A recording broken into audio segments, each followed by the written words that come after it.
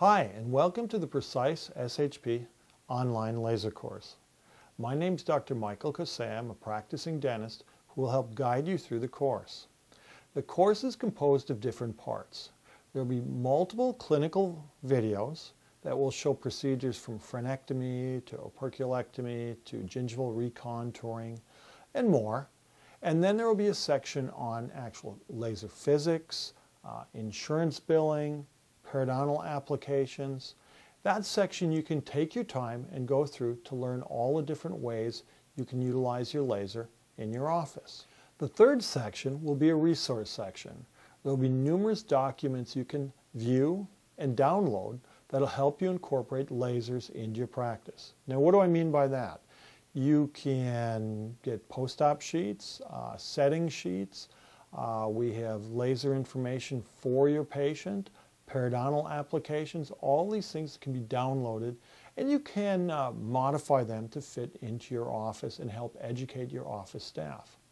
The fourth section will be the test. The test is required to become certified through the WCLI. Don't worry, everyone will do fine on the test, but it's just part of the procedure to learn more about your laser. Now, the whole purpose of the course is to help introduce lasers into your office, or if you already have a laser, to help you incorporate laser procedures into more patient procedures on a daily basis. So remember, the most important part of utilizing this course is to remember how the laser interacts with tissue. Different types of tissue will have different effects with the laser.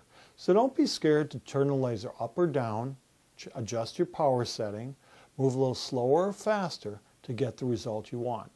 And if you don't get the result you want, remember, it's probably the operator if you're learning how to use the laser.